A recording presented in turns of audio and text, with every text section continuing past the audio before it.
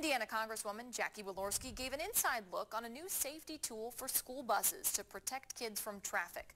Safe Fleet's Predictive Stop Arm uses radar sensors to notify bus drivers of cars that may not stop when the bus is picking up or dropping off kids. Cameras are also mounted to take pictures of people who illegally pass buses with the stop arm out. The creator says this is the next big step for school bus safety.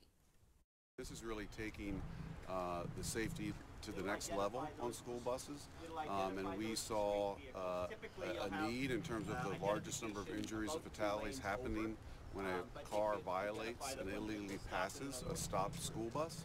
So we focused our development around coming up with a solution to help prevent the injuries and fatalities that occur when that happens. Walorski is currently working to get her own bipartisan bill on bus safety passed after 3 kids were hit and killed walking to their bus stop in Fulton County last year. We are learning 17 children were killed at bus stops all across the state during the 2017-2018 school year. That's the highest number since 2008.